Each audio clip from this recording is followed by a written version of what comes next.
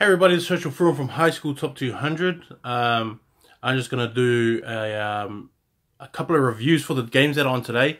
As you can see, people have complained about my background, so I reached out to a up-and-coming local artist, and she happens to actually sleep in the room next to mine, and so she has provided the background for me.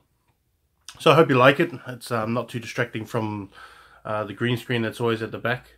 But the bigger games today, so there's two games today. There's the Christ College one versus Christchurch Boys, and then there's the one from Tasman where Marlborough and Nelson are going to play. So two massive games. The Moaska's not up for it because they're overdone in Blenheim, and so that doesn't really come into it, but it's still a massive game because they are rivals, the biggest schools within the region, and so that's going to be a good one. But the Christchurch Boys and the Christ College one, I think off the bat, I think Christchurch Boys is going to win, and I'm just going to say that and explain it why, because I think that when obviously these two teams have a big rivalry against each other, and Christ have done really good with their rugby program so far within maybe the last 2 years or 3 years. Now, with last year, Isaiah was obviously a massive influence on that backline and how they attack, so they don't have him.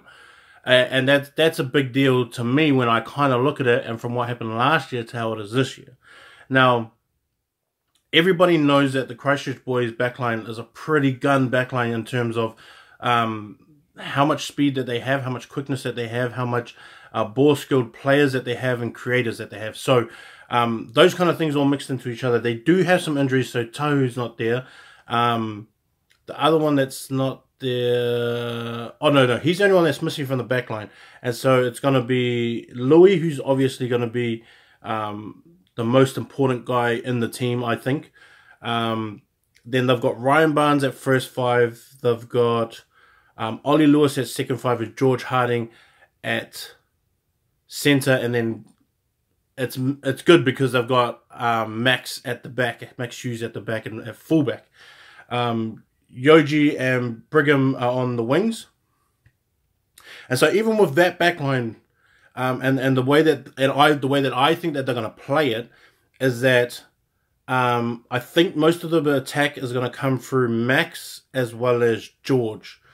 It's going to be between Max and George, and then Ollie, to me, is going to be the real creator of the moves in their backline. So I think if you shut down Ollie, then you're gonna be able to stop the momentum of the ball, make sure that he takes it into contact instead of getting the ball out. Because I think once George gets the ball and Max gets the ball, Brigham plays into it, Yogi plays into it too. Ryan is going to have to at least show that he's going to attack from his position at first five to make sure that the defense stays within, especially when you've got guys like Hunter Wilson, Porter and Anderson as well. But Hunter Wilson is the main one that will be at open side. Once he gets out there, and I think the idea of it is that he should stay in. If Ryan can keep Hunter closer to the ruck and not spread out, then I think that it's a better chance that Ollie creates that second five, and then you can get George and Max being the two sort of X factors in that sense, and then to have those two actually make the breaks, make the create the angles, create the lanes, and then Yogi and then Brigham will play off that one. So like I think. In that situation, that's how I personally think that's how they should play it, how they will play it today. Having Ollie there at second five means that you can create from different positions. Ryan is a great runner within space, so that's taken away from him, but then also he does have a pretty decent boot at the same time, and he is very, very quick off the mark. He's not the biggest dude that you'll find, but he's one of those guys that once you hit like under 19s and under 20s, he's gonna fully, he's gonna go right into his body and things like that. And so that's one thing with Ryan that even though if he doesn't make rep size this year, I believe that under 20s he's gonna be in there somewhere. And so with that side, I think that that's how Christchurch Boys is going to play it, and the way that Christ should defend it is to be able to try and get your Lucy's in there as much as possible. Try and get Hunter out there, because it's going to be George Cole, Curtis Weeks, Shun Miyake's going to be out in second five, and Will Greenslade at centre, and I'm just reading it off the sheet that I have, and then it's got Edward Peake, and so like Shun is the one that I'm not sure of works out at second five. I don't know how, for someone, I don't know if he grew like a few inches over, you know, the holidays or something like that. I'm not too, I don't think that he can mark or be defensively impactful enough to shut down Ollie and be a defender that you're worried about. Because I think more defense, when it comes to defense, to me, it's more about you worried about how they're going to tackle you or how they're going to dominate you and things like that. And you can say like, oh yeah, well, that's the sneak attack. It's like, yeah, okay, whatever with your sneak attack. But the whole idea of it is that you're not going to be scared of him. You're not going to be afraid of what he can do. I hope Shun runs in there with his first tackle and just flipping lays somebody out, because then everyone can get that attention. But as for right at the beginning, it's like no one's going to be scared of that. No one's going to be worried about that. And they're pretty much going to kind of cancel him out.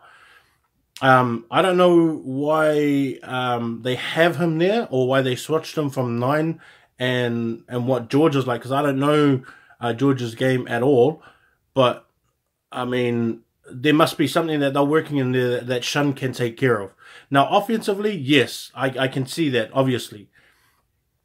Defensive side, no. And then I'm afraid that if they make him the target of attack, then, you know, Hunter's really going to have to work hard.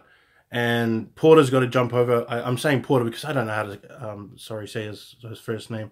But the blindside Porter's going to have to get over. Fletcher Anderson is also going to have to really front up on defense and leave the ruck to take the place of there's no loose forward out there to help Shun out if he becomes a liability on defense.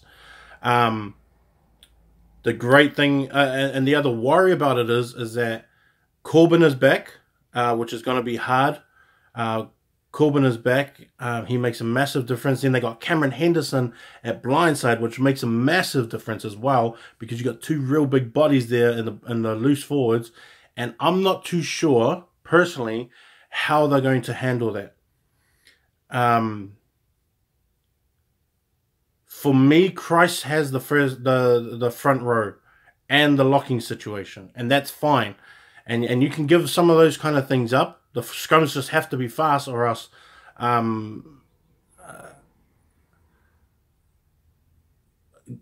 because I think that if those scrums are not fast, that front row is going to take over.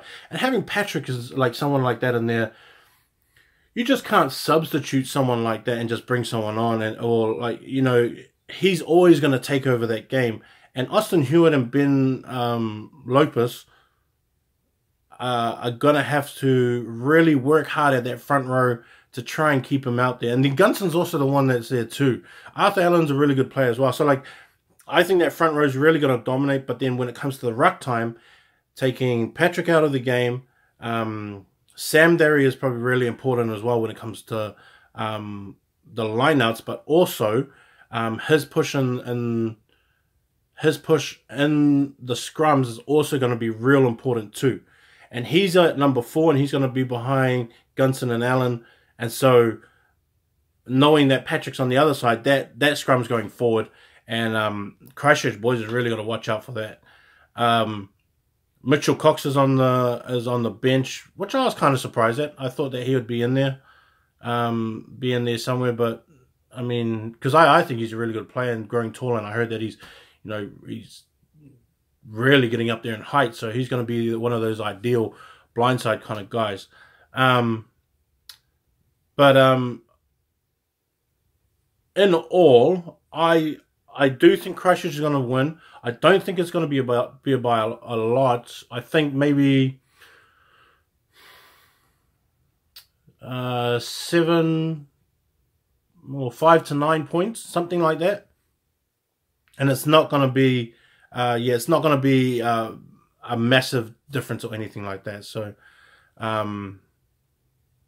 yeah, I'm pretty interested to see how it goes.